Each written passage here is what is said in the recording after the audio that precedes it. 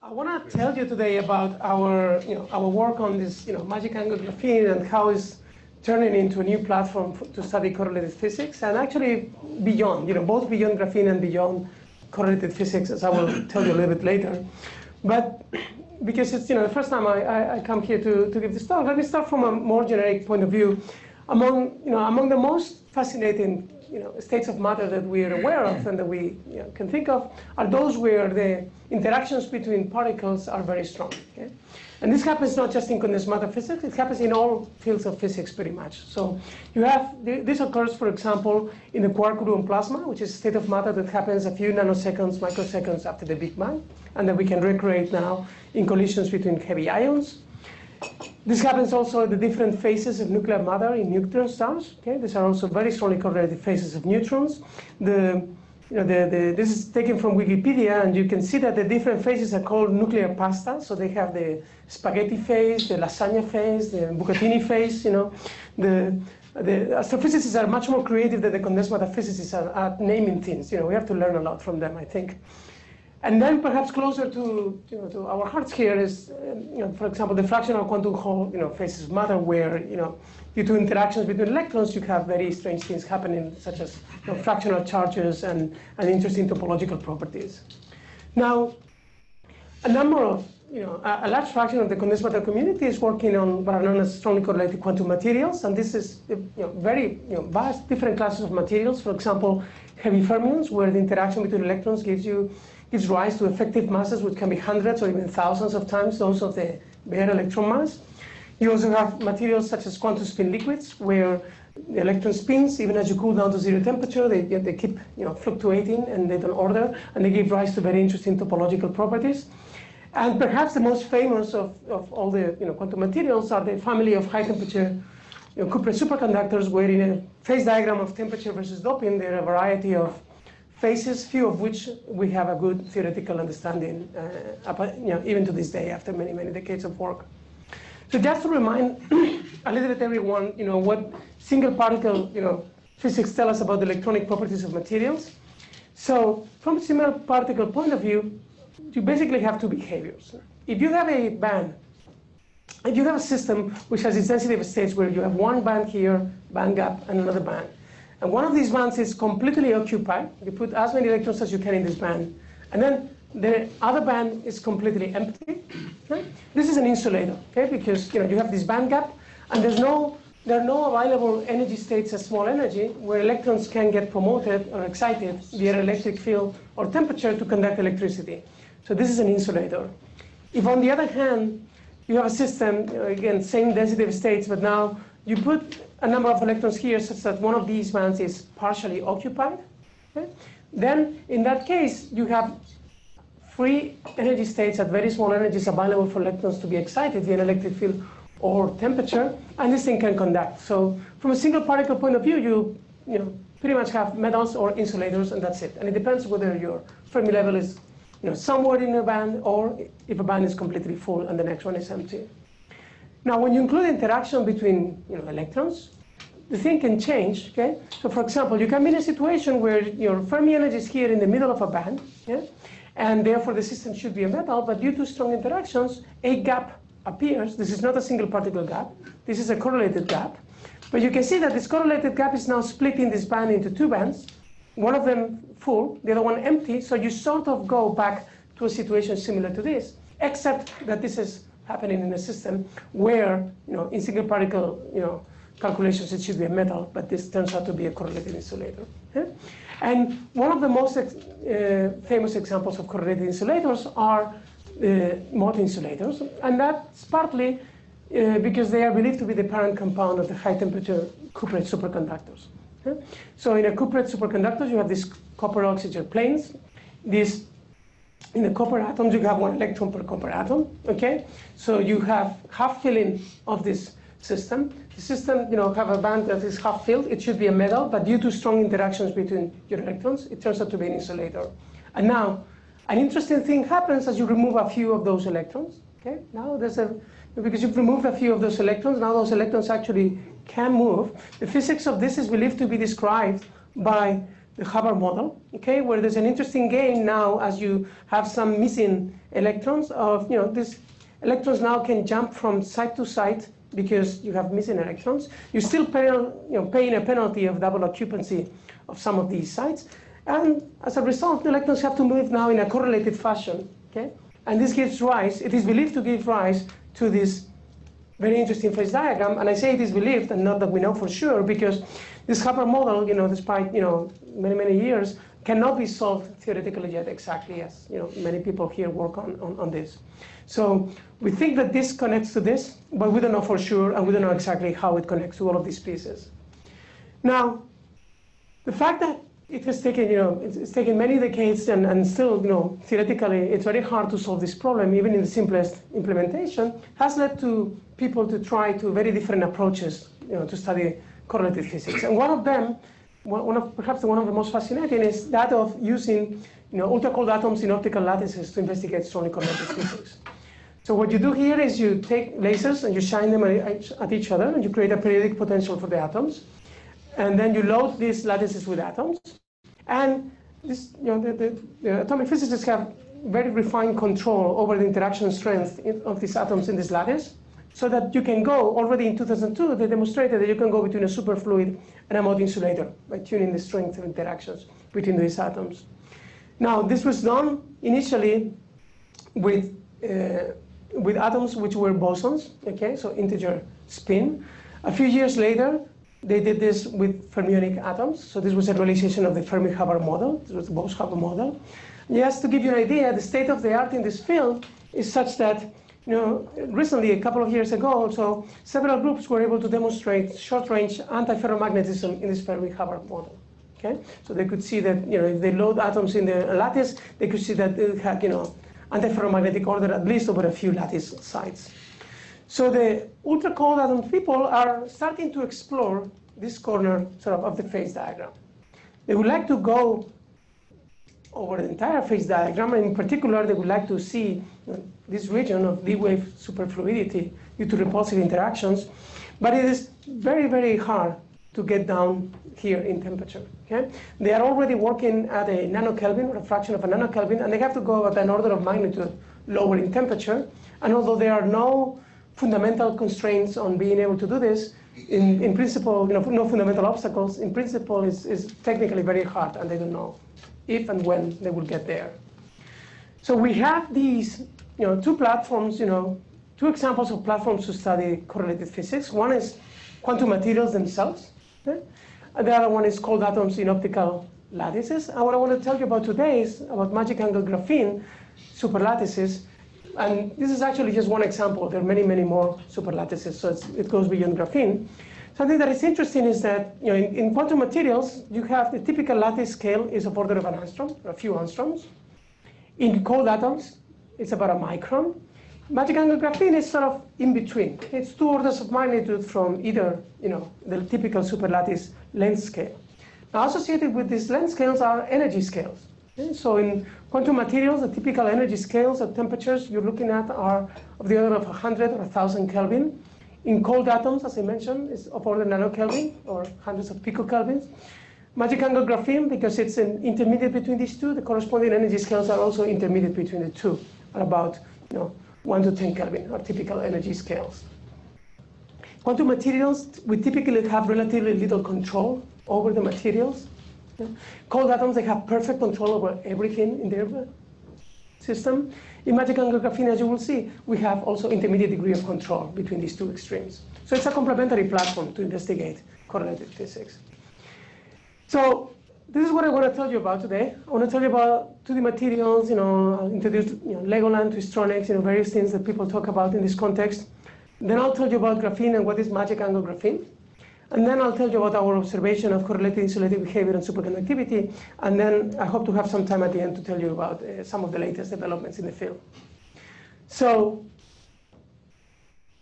over the, we've been having a lot of fun over the past 15 years or so with 2D materials. The first one isolated was graphene, and then a whole bunch of others came.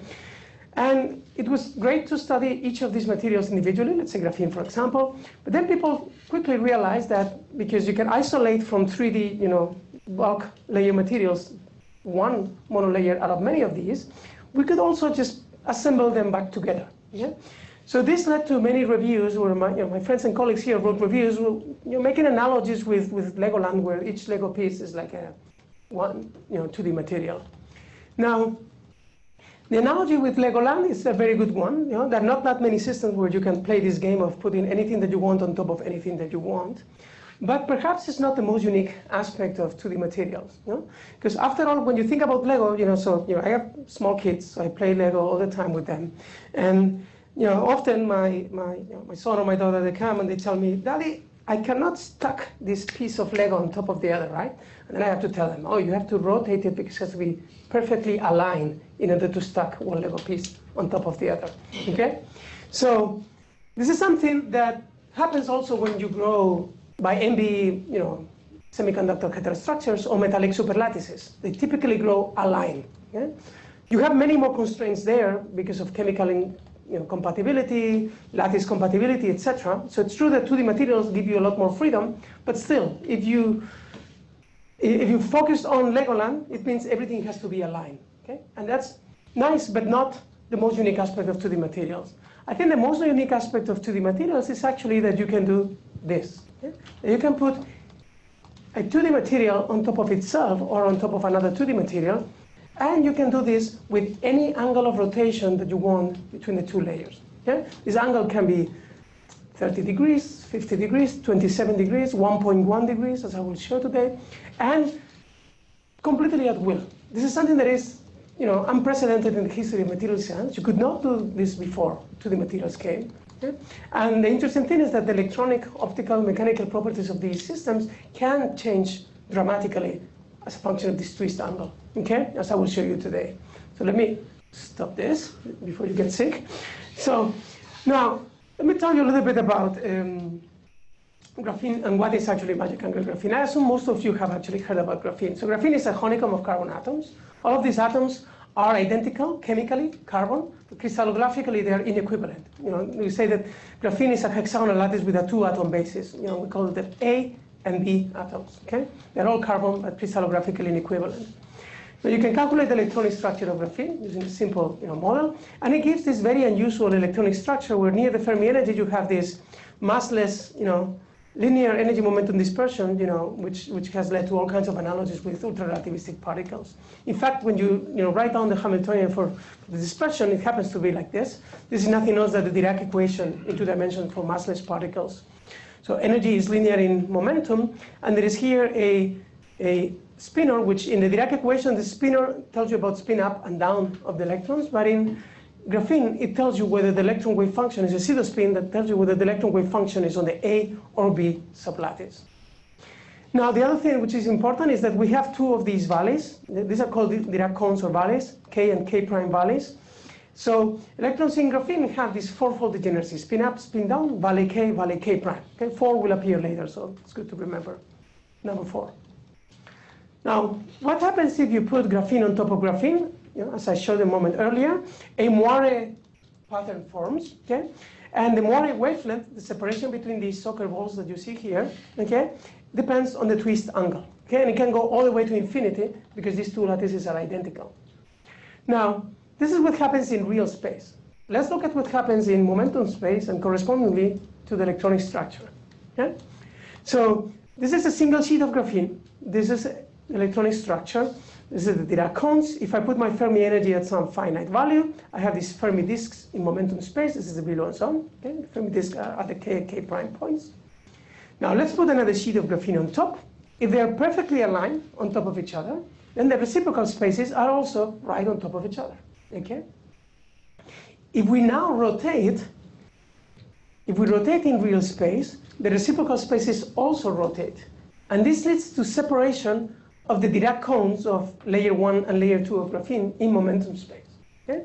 And the separation in momentum space is given by this formula. It's proportional to the sine of half the angle of rotation. So now, this twisting leads to layer Dirac cones which separate the momentum space.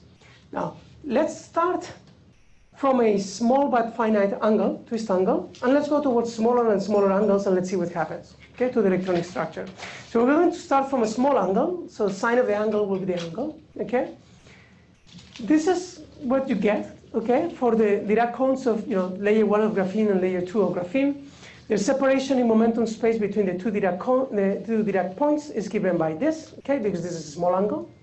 Now, this would be the situation if the electrons in the graphene sheets did not know that the other graphene sheet exists. Okay? But these two sheets, remember, are just 3 angstroms apart, so they're very much on top of each other.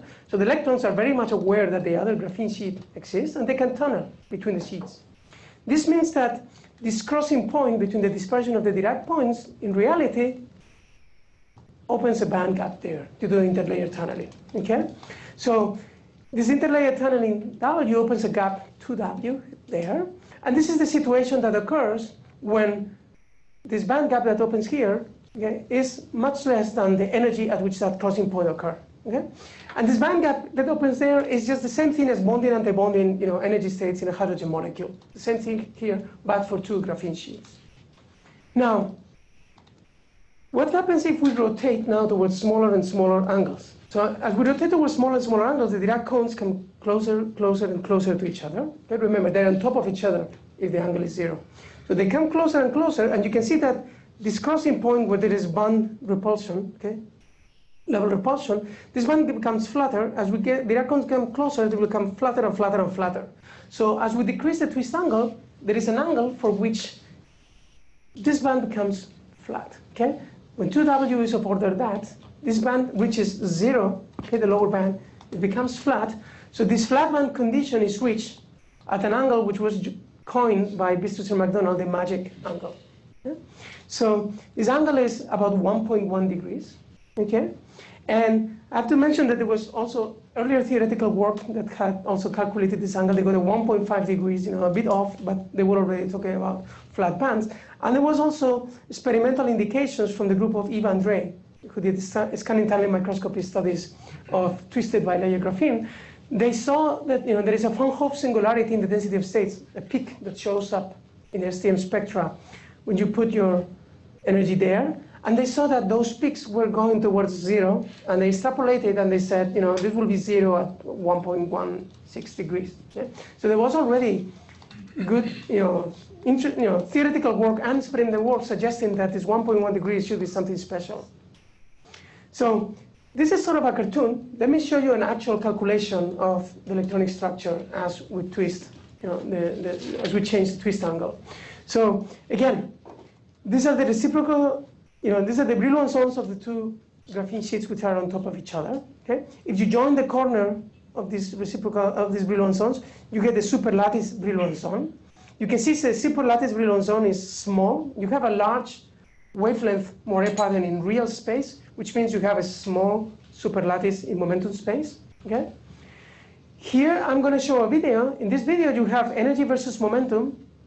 This starts with a rotation angle of 3 degrees. Within this energy window, this is for twisted bilayer graphene, but within this energy window, this just looks like graphene. Okay, 6 Dirac cones, only 2 of them are inequivalent, coming out of the K points. Okay, as I now rotate the twist angle towards smaller and smaller angles, you're going to see several things. The first thing is that this superlattice Brillouin zone is going to become smaller. Again, as I go towards smaller angle, longer in real space, which means smaller in reciprocal space.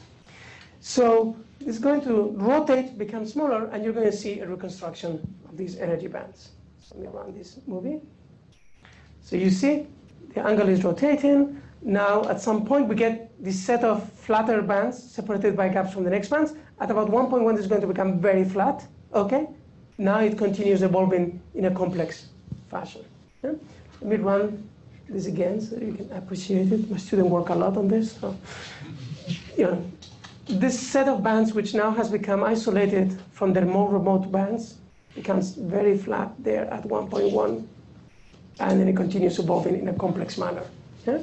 So if you include lattice relaxation in the X, Y, and Z directions, it seems that this angle for which the bands become flattest is closer to about 1.05 degrees, although the last digit in this angle continues to fluctuate depending on the model's parameters, etc. So now, let me show you a cut through that flat pancake. So the bands are flat, but not perfectly flat. Okay? They're just much, much flatter than the graphene bands, orders of magnitude flatter. these bands which are flat in momentum space. Okay, so flat in momentum space means highly localized in real space. Let's just do the Fourier transform of this. Which means that if you look at for the electrons that are in these flat bands, where do they like to sit? Okay, turns out they like to sit in spots where the local stacking between the two graphene sheets is AA. So where locally it looks like all of the carbon atoms are on top of, in one layer, are on top of the carbon atoms in the bottom layer. And these regions of AA stackings where electrons like to sit, they're separated from regions of AB and BA stacking, which is a natural stacking in graphite. Okay? So these regions of high electron concentration are tunnel coupled through AB and BA stacking. That's what gives the bands a little bit of curvature, okay, that tunneling.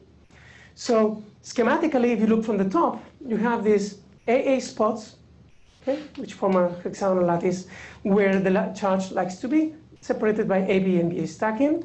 Or, in a slightly more realistic picture, you have these AA spots, yellow means electrons like to be there.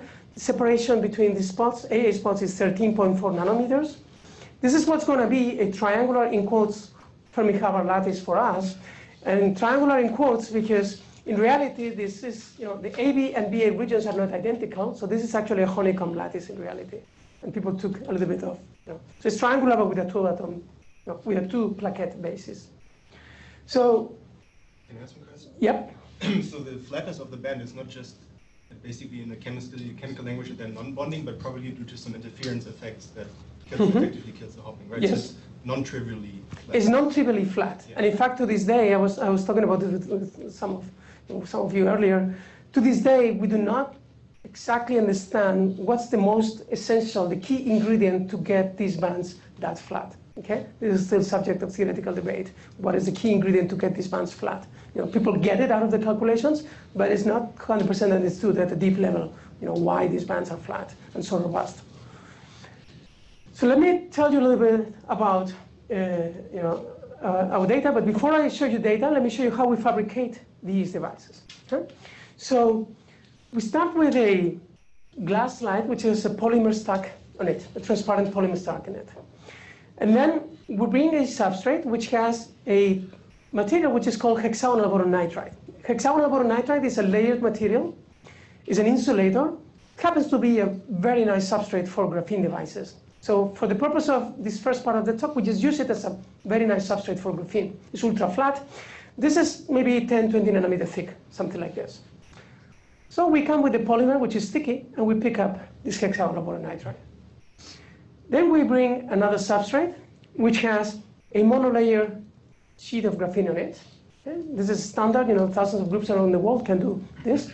And now the tricky thing, which is a little bit special, is that we position our top, polymer and HBN such that it is halfway on top of the graphene. Okay? Then we come down with it, and we tear half of the graphene. Now, from the top, this looks like this. We have our substrate with half of the graphene, and we have the glass slide with the hexagonal boron nitride and the other half of the graphene. These are offset in the Z direction. But because these two pieces come from the same piece of graphene, they are crystallographically aligned, one with respect to the other. Okay? So now I can rotate my substrate or my glass slide by any angle that I want. For example, 1.05 degrees, why not? Okay? And then I can shift them and stack them on top of each other. Okay? So now I create this heterostructure, okay, of these two rotated sheets, and amazingly, it happens. You create this Moore pattern. Okay? In fact, you pick it up, and now you can continue putting this on top of another hexagonal boron nitride layer and do nanofabrication and make a device. So after all this fabrication, which is standard, except this pickup tear and pickup thing, which is a bit non-standard, okay, and that only a few groups know how to do this. The rest is very standard. We put source and drain contacts. We have our twisted layer graphene encapsulated in hexagonal boron nitride sheets. We also have one or two metallic planes, which we use as plates of a parallel plate capacitor with the twisted layer graphene, so that by applying a gate voltage, by applying a voltage between this metal plane and the twisted layer graphene, we can accumulate charge in the graphene. Okay, so we made a parallel plate capacitor. So let me, let me remind you how conduction through graphene looks like. Okay, if you measure the conductivity of graphene as a function of density or Fermi energy, okay, if you have your Fermi energy deep in the valence band, you have lots of holes, so you conduct very well. If you have your Fermi energy deep in the conduction band, you have lots of electrons, so you conduct very well. If you have your Fermi energy at the charge neutrality point or the Dirac point, you have very few charge carriers, so you conduct poorly. So the conductivity of graphene versus density looks like this shape. Okay? And this has been seen by thousands of groups around the world. Let me show you how it looks for twisted bilayer graphene. Okay? So let's start first with a device which has a rotation angle which is larger than a couple of degrees. Okay? So if we plot conductivity versus density, and now I'm normalizing density by ns. Ns is the density that corresponds to 4 electrons per moire unit cell. Remember that 4 would appear spin up, spin down, valley, k prime. Okay? So if I normalize by 4 electrons per moire unit cell, which is how many electrons you need to fill that, from charge neutrality, that flat band, okay? You get this. I'll show real density values in a moment. Okay? This is just schematically to compare samples. So you see, conductivity versus density, these are actual data for a device which has a rotation angle more than 3 degrees. This just looks V-shaped because this just looks like graphene. So even though it's twisted bilayer graphene, this looks pretty much the same. Yeah? Now let's choose a twist angle which is small but not yet magic. Okay? Something like 1.8 degrees. If we have 1.8 degrees, now within this energy window, the electronic structure has already been changed substantially. Okay? You have these bands which have lower Fermi velocity and that are separated by band gaps from the other remote bands. Okay?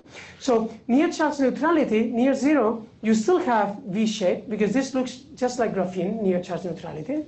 But as you increase your Fermi level, to the top of the band, you reach this band gap, so your conductivity goes to 0 when you completely fill this band with 4 electrons per molar unit cell. If you completely empty this band, you go again to 0 conductivity because you reach this band gap, okay? Before you conduct more as you populate the remote bands. Okay? So this insulated behavior at full filling or fully emptying of these flat bands is a behavior which we reported a few years ago. It has been reproduced by several groups. It's quite well understood in principle as a single particle effect, even though their interactions affect these things. But origin is single particle. Now let me show you what happens when you measure a magic angle device. Okay? So this is data for a device with a 1.08 degrees. Okay? So again, near charge neutrality, this still looks Dirac-like. So you have a V-shaped conductivity. Insulated behavior when you completely fill or when you completely empty your bands because you have these large gaps now. But notice that as we put half as many electrons in your conduction band or half as many holes in your conduction band as needed to fully fill these bands, you get also insulator states. The system should be a metal, but you get an insulator state there. Okay? So these are actual real data with real units. I mean, the other one also data, but these are real units. Okay? Conductance. How do you define the n-axis experimentally? So we know that. You know where one. We know where one is, so we know where 1/2 is. Okay? Because we know that there's this insulated behavior. But you know that the density is linear in gate voltage or something. Yes. So just fixing the endpoints is enough. Yes. Okay. We do Hall measurements, we do Hofstadter butterfly measurements, and we do lambda-Fan diagram measurements, and all agree with each other. So we know what's the area of the molar unit cell. And just to clarify terminology and electron counting, so which is always charge neutrality here is 0. I call that 0. Okay. Am I going to be calling it? And so when we're talking about half filling. So half filling, this comes from my heritage as a graphene person, Exactly. So 0 I call charge neutrality, and then from there to the top of the band, half filling, I meant half filling of the conduction band or half emptying of the valence band. Okay. Now, charge neutrality can be gapped or not. Okay, depending on which devices you look at. If it is gapped, then it's actually half filling of that isolated upper conduction band or that isolated valence band. But if not, it's true that half filling, you would understand 0, and in that sense, I mean a quarter filling or 3/4 filling. But again, just to do the counting, because you have 2 atoms per unit cell, if I just think So And I have 2 spin directions and 2 valleys. This flat band contains 8 electrons Right, so there's 8 per more unit electrons cell. altogether. So 0 is 4 in that 8. 0 is 4, but it's just neutrality, so we call it 0. Yeah. Yeah. Okay. And half of these 2. Yeah, this is 2 electrons per more unit cell. This is 2 holes per more unit cell. Okay? Yeah. So now, this is the conductance versus density, okay, with real units, okay? Remember, this is charge neutrality. I'm adding electrons in this direction. I'm adding holes in this direction. This is 4 electrons per more unit cell. This is 4 holes per more unit cell. You see 2 holes, 2 electrons per more unit cell. You see a dip here at 1. I'll show later. Stuff happens at 1 and at 3 electrons or holes per more unit cell. Okay, so the situation overall is a lot more complex than I'm describing right now. This showing some simplifications. So when we look at these insulated states, we realize very quickly that they were highly unusual. And the first thing that we realize is that these insulated states only happen in a very narrow angular range around this 1.1 degrees. Okay? Basically, we see these insulated states between about 1 and 1.2 degrees, more or less. Okay? The second thing that... Wait, Pablo, will you come back later as to what happens at 1 and... I'll mention a couple of things about 1 and 3. There seems to be a huge gap there, right? Where? Oh, no, this is the single particle gap for 4 electrons and 4 holes per more unit cell. Oh, 4, okay. Yes, those are the big band gaps. These are these big single particle band gaps. Okay. And the labels of 2 and 4 are all This is density in units. No, These are density in units of 10 to the 12 per centimeter square, so it has nothing to do with the filling factor. Just, yeah. Now, when we look at these insulated states, the thing that was most striking is that in a magnetic field, they become metallic states. And that's very unusual. Okay, so if you look at this and you apply a magnetic field, and it doesn't matter if the magnetic field is perpendicular or parallel to the 2 graphene sheets, which means it's a Zeeman effect. Okay, the system goes from dark means insulator to red, which means metallic. Okay. Now, this is highly unusual because electrons are charged particles in a magnetic field. In a perpendicular magnetic field in particular, they like to go in circles, so they like to localize. So most systems, if you start with a metal and you apply a magnetic field, it tends towards becoming an insulator. If you start with an insulator, it becomes a stronger insulator. You never have that you have a system of 2-dimensional electrons, you apply a perpendicular magnetic field, you start with an insulator and it goes to a metal. That's highly unusual, okay? It's very rare it happens, but it happens here, okay? So now, to cut a long story short, because I want to show you the superconductivity results, the sort of picture that we came up with is the following. In a single particle, from a single particle point of view, we have this set of flat bands with a charge neutrality point here in the density state. So these are 2 bands which are with a 0 gap between them in principle, if they are direct touching there. Which again, this is I'll comment about this later. In a many-body picture, when you put your Fermi energy here, halfway here or here, okay, a correlated gap opens. Now these 2 systems are made out of singlets. Okay? So when you apply now a magnetic field, in particular Zeeman field, the singlets get polarized and they close the gap, and the system becomes a metal and starts conducting. Okay? Now, in our paper, we tried to be careful. We call this a moth-like, in quotes, insulator, in the sense that this thing occurred when we put our Fermi energy halfway here or here. Okay? Other people have shown now actually that a different Moiré system, ABC trilayer graphene aligned to hexagonal boron nitride, also exhibits a similar behavior, and they were more straight. They call it moth insulator. Okay? The actual nature of this insulator state is still very much under theoretical debate. Okay, and experimentally also we don't know for sure. Okay, what it's clear that interactions play a role, but exactly what type of correlated insulator we have is not clear. Now, this work here appeared a little bit. I mean, it's in 2019, but it was posted in the archive just a month or so after our publication, and it's very interesting work. Now, let me show you about superconductivity. So when we were doing these experiments, this is the same data as before. Yeah?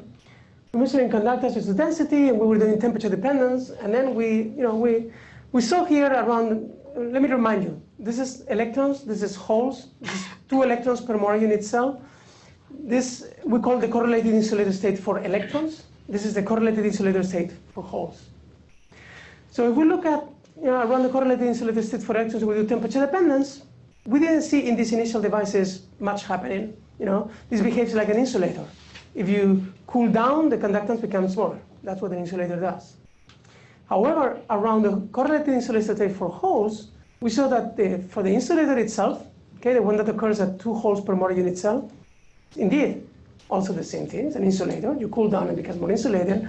But right next to it, it was this region where the conductance increased very fast as we cool down in temperature. Right? Now, these devices, initially, they were 2-terminal devices, or they were devices measured in a 2-terminal geometry. What does it mean? It means we have a metallic contact, the twisted valley graphene, and another metallic contact. And you measure this device, and you're always measuring in series the resistance of your metallic leads. Initially, we were looking for insulator states in this system, and this is a good geometry to measure an insulator, because if you expect your resistance to become infinite plus some series resistance, still infinite, so it's good. But if you want to determine if something conducts very well, you want to change geometry and do what is known as a 4-terminal geometry measurement.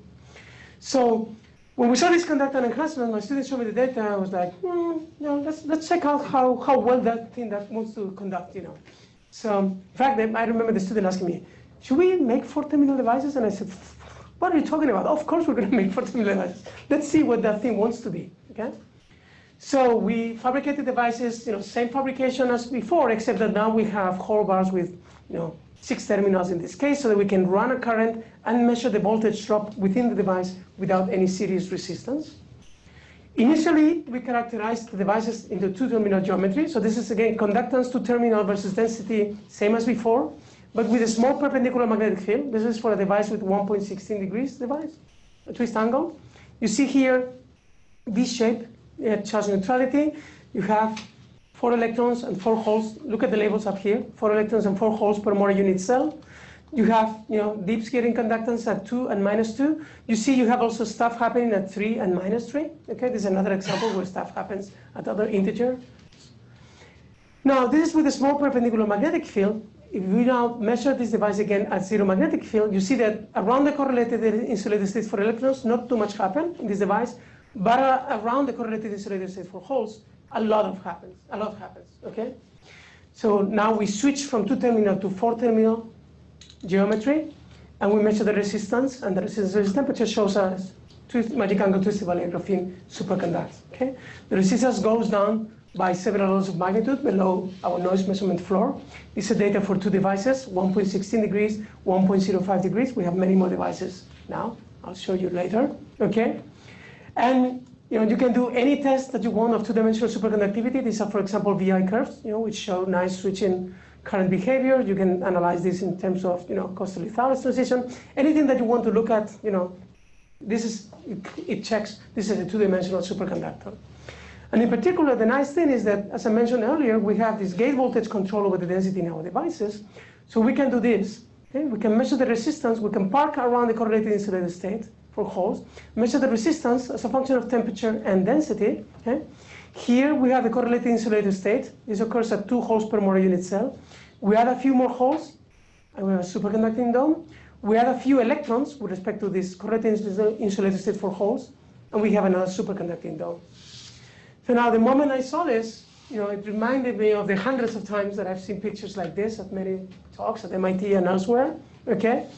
Now, this is the phase diagram of high temperature Cooper superconductors. For some reason, they get the doping axis wrong. Let me just flip them for you. Okay, now it's correct.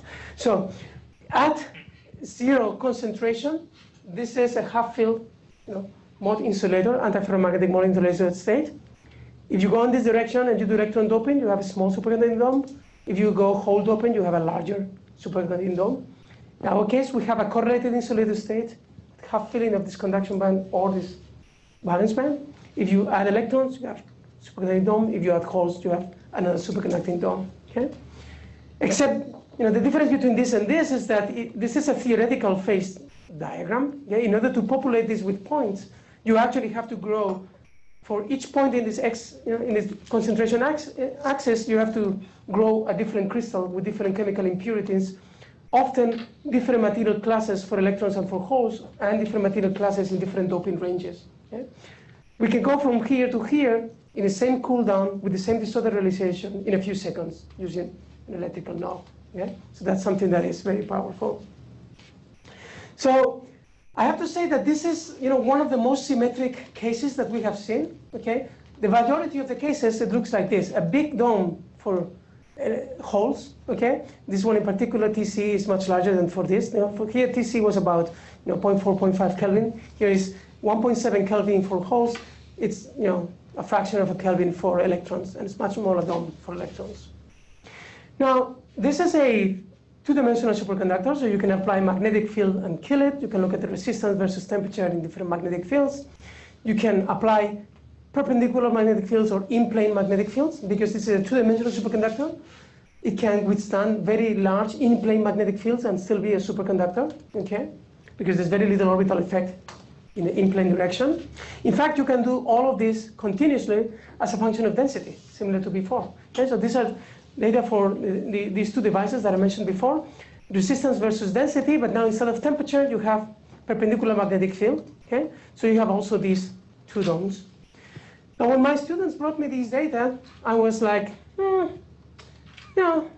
this is okay, but it looks a little bit ugly, What's all this crap, all that noise, It doesn't look as good as the other domes. But then we noticed that this is not noise, certainly not crap. It actually is periodic, okay? What happens is that if you put your Fermi energy between the superconductor and the insulator state, the system doesn't know what to do. Should it go superconducting or should it go insulator? So what it does is it does both. Okay? This segregates into superconducting and insulating islands. And if you tune the density appropriately, eventually you come up with a superconducting system where two islands which are insulated remain, would give rise to a squid, a superconducting quantum interference device geometry. So if you look now, you park your chemical potential there, and you look at the differential resistance as a function of current bias, so you're measuring critical current as a function of perpendicular field, you have these Fraunhofer-like patterns, okay? In reality, the pattern depends on, we mostly can model it using two junctions, whether they're symmetric or asymmetric, okay? But this is very nice, because this shows actually that there is Josephson effect in the system, okay, which shows phase coherence, okay? Which then just unambiguously demonstrated if there was any doubt before that this is a 2D superconductor. Now, how strong a superconductor is magic angle graphene? You've seen already the critical temperatures of order in those early devices up to 1.7 Kelvin. Now we have devices where it's larger, about 3 Kelvins, 3 point something is our record. So, compared to the cuprates, it's a very small temperature, critical temperature, okay? However, people don't typically compare how strong are superconductors based on the absolute value of the critical temperature. That's good for many things, including applications, of course. But typically, what you do is you compare how high is TC compared to how many electrons are there in the system, available to contribute to the superconductivity. And this is something that is typically shown in something that is known as a Uemura plot by Tomoe Uemura, who's at Columbia. So this is one version of this Uemura plot taken directly from his paper here. So you have in a log-log plot TC versus Fermi temperature or density appropriately normalized to compare 3D and 2D materials, etc. So in this diagram, most conventional superconductors are towards this corner. For example, you have here aluminum. Aluminum has a TC also of 1 Kelvin, very similar to magic angle graphene. It has a Fermi temperature of over 100,000 Kelvin. Okay? So aluminum has a gigantic amount of electrons, and given the so many electrons that it has, it superconducts relatively modestly. As you go diagonally in this direction, okay, northwest, you get more and more exotic superconductors. In particular, in this purple band, you have pretty much all of the unconventional superconductors. Okay, you have here the cuprates up here, you have the pnictides here, you have some organics, you have the heavy fermions.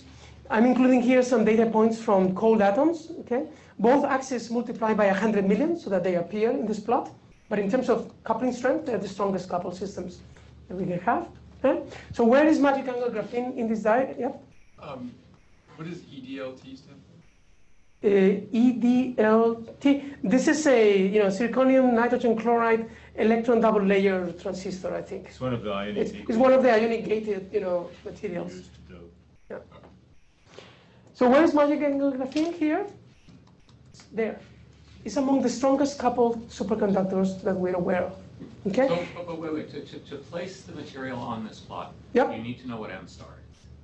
Yes, we measured it How in do our you device. determine what you? From temperature dependence of the Shinigami cross oscillations. Okay, so M star is defined from Shubnikov to Haas essentially at Yeah. that carrier concentration. Yeah. And M naught is. M dot is the electron mass, the bare electron mass, and M star is the effective mass. So this is M star over M naught is the effective mass. Yeah. Again, this thing is taken directly from Thomas' paper. All the data points. We just do the same thing everybody else does and put a data point there. Okay? You can argue whether that's the best, but it's a fair comparison because it's the way all of these data points were extracted. So the only other... And just to elaborate further on Sure. that, so the bottom axis, which is TF, Yeah. This is just a conversion from this to this directly. It's really density. yeah, I understand, but Yeah. that's my question. This is density. This is not an effective Fermi scale where coherence appears. No. It's density. It means Assuming. you assume T TF is square root of density okay in 2 dimensions, okay, and in 3 dimensions is 2/3 of it's directly this thing is directly this formula or this formula, okay. Also use it. So there's only one other system, monolayer iron selenide on STO, which is also an ultra-strong coupled system. Although here there's a lot of debate about where the Fermi temperature is in this system. There's a multi-band system, etc. So now, many questions remain. Okay, the people always ask me what is the origin of the correlated insulator state and what is the superconducting or the parameter. And in case you haven't been paying attention to the archive, I stopped updating this list when the font became too small, which happened only a few weeks after we posted the paper. Very funny. It takes us. So the first paper was by Senkei Shu and Dion Valens. Okay, they predicted this D plus ID chiral topological superconductor. They posted 2 weeks after we published our paper. So it takes 2 years to do the experiment. It takes 2 weeks to do the theory. But as you can see, there's no agreement between all of these things.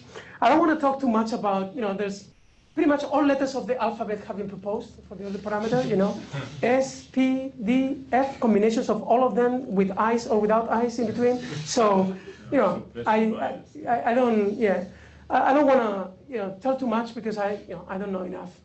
I only want to point out the second paper, okay? This was posted, I think, a couple of days after Senkei Shu and Leon Valens. So this paper was by Bolovic, a very Gregory Bolovic, distinguished condensed theorist working in Finland.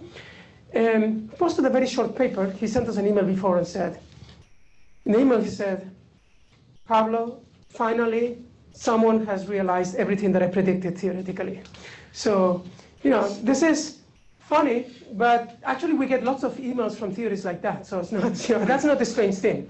The strange thing is that what he posted in this paper is something that for years, for decades, going back to the 50s, the 1950s, about 1 or 2 experimental reports per decade have shown evidence, with different degrees of evidence, of extremely high temperature superconductivity in graphite, including room temperature superconductivity in graphite. So Gregory Bolovic in 2013 or 14, I forgot, but well before our discovery, he wrote a paper where he said, look, these are too many reports for too many decades to ignore. What all of these works have in common is that they've been doing experiments on turbostratic graphite. Graphite where there are small misalignments, angular misalignments between the graphene lattices. If you have those small angular misalignments, you are going to have flat bands in the system, which is going to give you strongly coupled superconductivity with very high TC. Okay? So he posted that paper a number of years ago. And the reason why all of the experiments are relatively unreproducible is because, these crystals of graphite never reproducible. Who knows exactly how the planes are twisted, etc. So then in this paper, he said, finally, someone has done a well-controlled experiment, just 2 planes, slightly rotated. You see flat bands, you see strongly coupled superconductivity. And then he told us, Pablo, just stack a few more and get to room temperature. Come on, just get to work, So he provided us motivation, I used to think that those reports in graphite were just crazy. Now I'm like, I don't know, who knows, maybe some of those reports are actually true, okay? The first one was room temperature superconductivity, beautiful Fraunhofer pattern.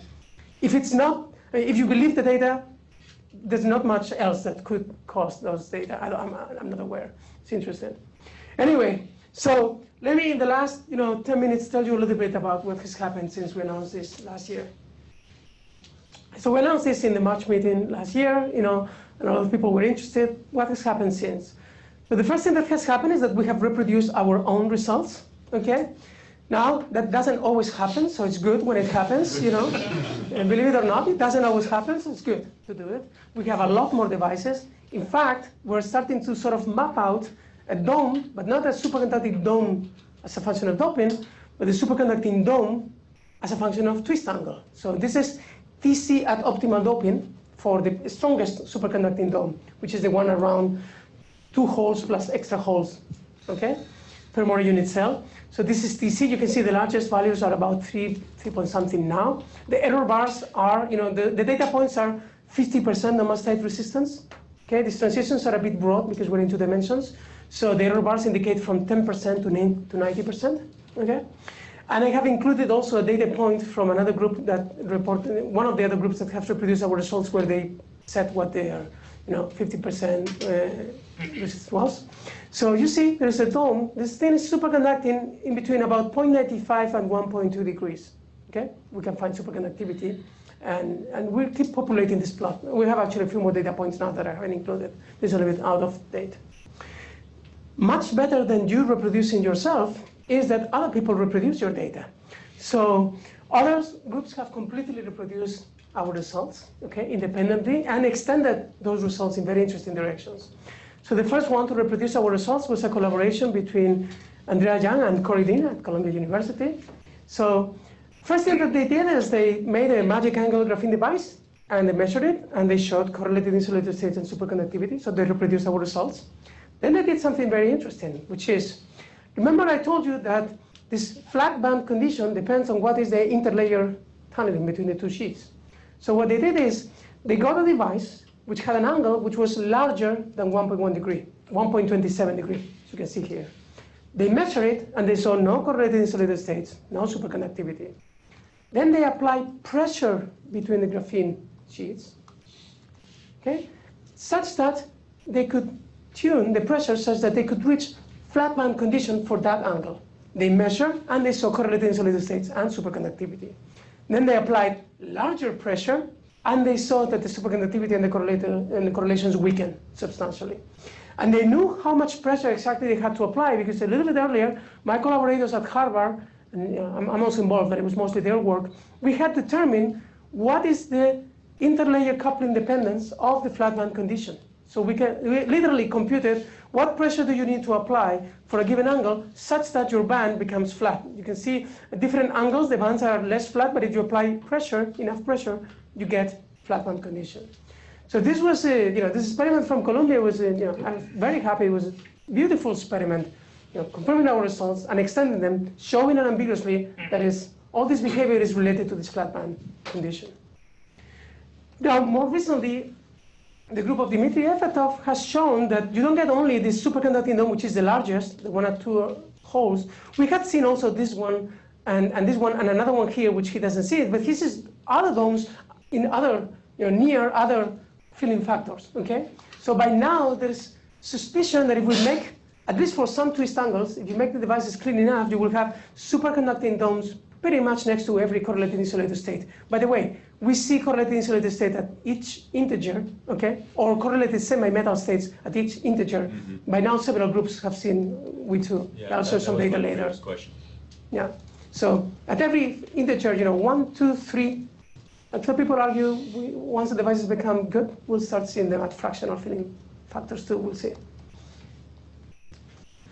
Now, we see in this system a linear resistivity in resistivity linear in temperature behavior, which is very reminiscent of the strange metal behavior and Planckian physics in cuprates and other systems.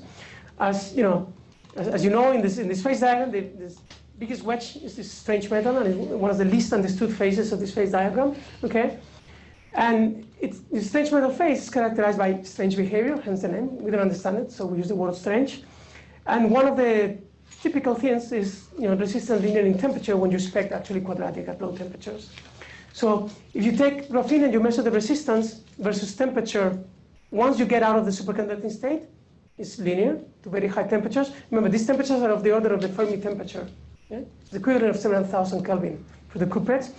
This device had a pretty high TC. If you take a device with a very small TC, you can see that this linear behavior continues down to almost zero temperature, down to pretty much the moment at which the system becomes superconducting.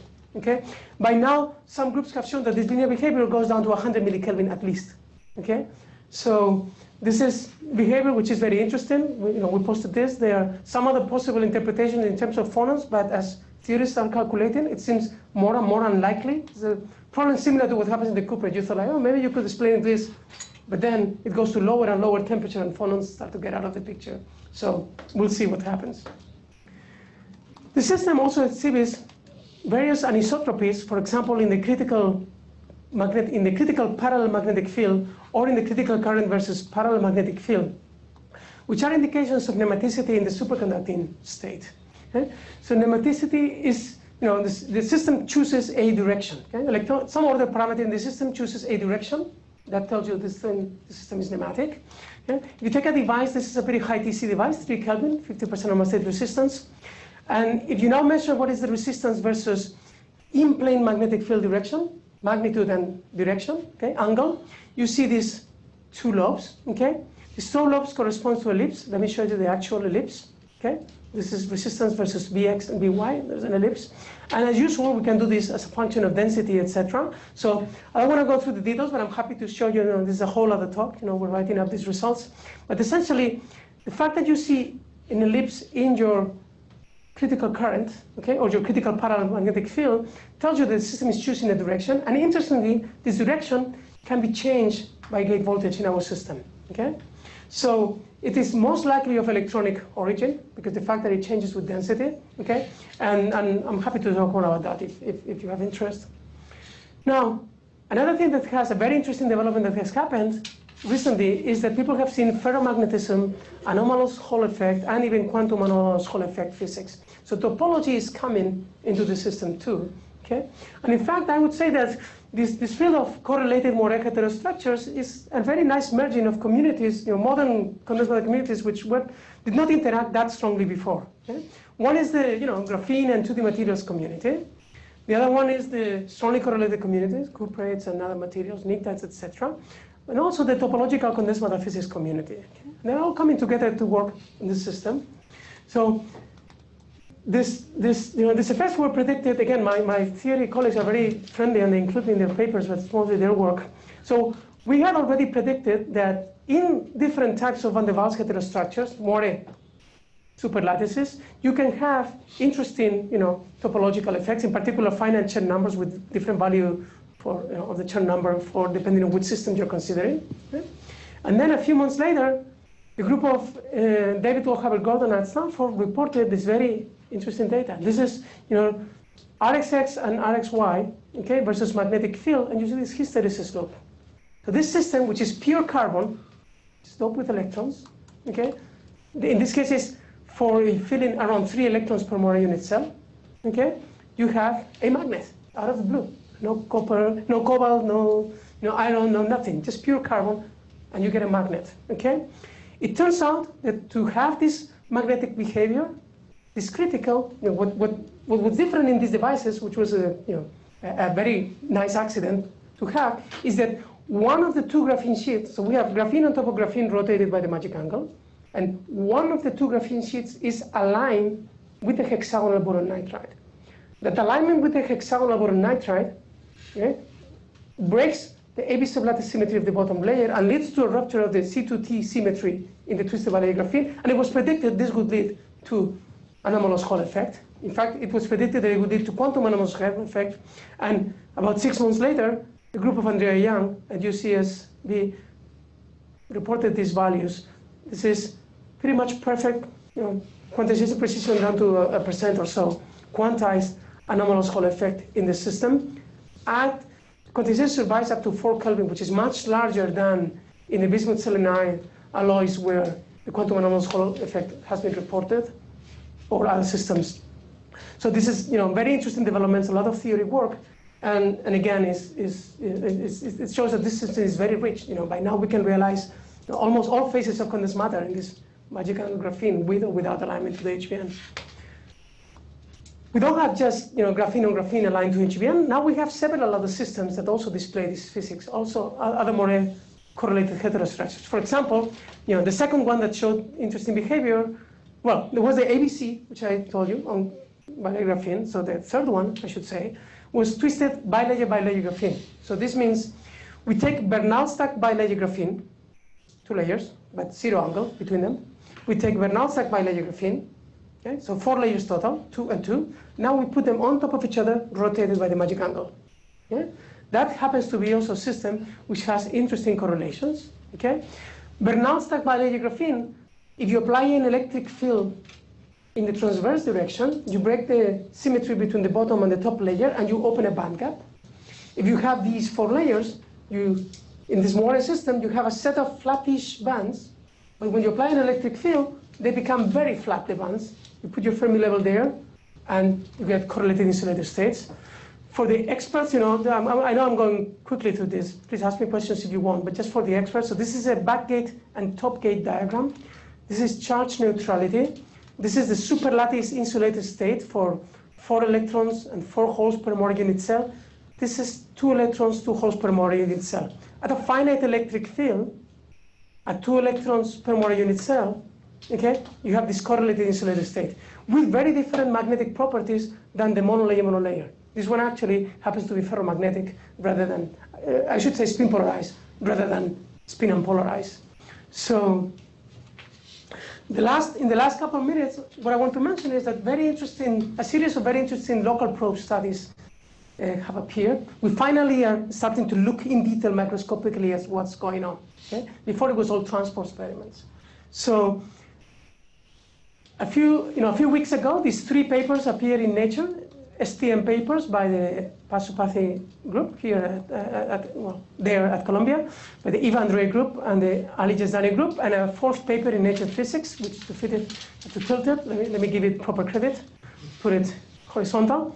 These 4 groups made, look at devices which were close or at, within the magic angle range, at least some of the devices. And they all 3 reported, 50% of the results are very similar, and what we expect, the other 50% they vary between them, okay? But overall, a pretty consistent picture. In particular, this group showed something very interesting. When you do STM, you can do something that you cannot do in transport. You can tune your Fermi energy, but you can interrogate at high energies, away from the Fermi energy, your system, by tunneling at high energy. So in these plots, there's backgate, and this is energy, voltage on the bias tip. So they saw that these 2 peaks correspond to the 2 von Hoff singularities that are present in the flat band. So what they saw is that these 2 peaks are very close together when your Fermi level is not in the flat band. So if your Fermi level is in the remote band, and you do a spectroscopy of the flat band, but the unoccupied flat band, the bandwidth is very small. But when you put your Fermi level in the flat band, your bandwidth increases dramatically, okay? So it seems like this is a system where the bandwidth, when the flat band is occupied, is set by the interactions themselves, okay? And we're beginning to have more and more evidence of this through not only these STM papers, but also our own compressibility measurements with Shuri and a number of other measurements. The other thing that people also reported is nematicity of the normal state. Before I mentioned nematicity, but it was of the superconducting state. And it's different. Nematicity of the normal state, superconducting state has different implications. But people, in particular these 2 groups, reported nematicity of the normal state with very interesting types of anisotropic behavior, which has. Now, these were STM studies with a group of Eli Seldov with a scanning nanosquid. So we had a superconducting quantum interference device, superconducting ring with 2 Josephson junctions on the tip on a scanning tip, so very small, and we can go and locally measure what is the twist angle over large areas. It's very hard to do for STM over large areas. Also, we can do this in an encapsulated device. STM has to have the device open, which leads to more disorder. So with the scanning nanosquid, we could look at one of these magic angle devices. And let me show you first the transport. So this is a state-of-the-art device, from the point of view of transport. This is resistance versus magnetic field. You see the superconducting dome there, which is the largest for 2 holes per more unit cell plus, plus extra doping. Okay? You see there is a correlated semi-metal state at 1, an insulated state at 2, another insulated state at 3. So this is state-of-the-art from the point of view of transport. You see here also happens at 3, because in a magnetic field, the states at 1 and 3 become more visible, typically, especially the ones at 3 in the magnetic field. So this is state-of-the-art in transport, and now we can look in the exact same device under the same conditions. This was taken in the nanosquid setup. We can look at the Landau levels. We can apply a little bit of a magnetic field, just 1 Tesla, okay? And we have, you see what level of exquisite detail we have to measure the Landau level and do Landau level spectroscopy in this system. This is showing a lot too much to describe, and I'm happy to talk to you about it. In particular, it's telling us that these Landau fans have 4-fold degenerate Landau levels. This one has 2-fold degeneracy. This one has 1-fold degeneracy. All of this was previously seen in transport, but now it's seen 10 times better with this spectroscopy. This is telling you about the degeneracy of the system, which is very interesting. And the thing is that we can do this mapping. The position of these Landau levels is extremely sensitive to the twist angle. So we can now measure this as a function of position. You have small variations. We can measure variations of 0.001 degree in twist angle, this technique. And we can do maps. We can measure maps of the local twist angle in our devices. So for this paper, we measured 2 devices. One device that shows superconductivity and some insulated behavior, but you could see from transport it was not super high quality, and that had a broad distribution of local twist angle. The one that shows this very high quality data, okay, that's one where in between, is this one, in between the contacts, okay, here there's a bit more, but in between the contacts, which is the region that we measure, is this narrow peak. It has about a 0.01, 0.02 degrees twist angle variation in that region. Okay? But now we have a lot of access to many of these things. So, as I mentioned earlier, this is not just graphene on graphene. We have all of the behaviors that you want in condensed matter physics. We have them now in 2D materials, metals, semi-metals, topological insulators such as WTE2, insulators, semiconductors, superconductors that are themselves, 2D and they have been isolated in monolayer form. All of these have been isolated in monolayer form, and even magnets, quantum spin liquids, etc. So we can put now everything on top of itself, and either there will be a magic angle for a flat band condition, or in many cases it's enough to just have a small angle of rotation to introduce correlations. If the correlations were not present, we'll introduce them. If they were present, we will modify them, okay? So this is something which is, highly tunable, and again, brings together all of these communities, and I think it's fascinating.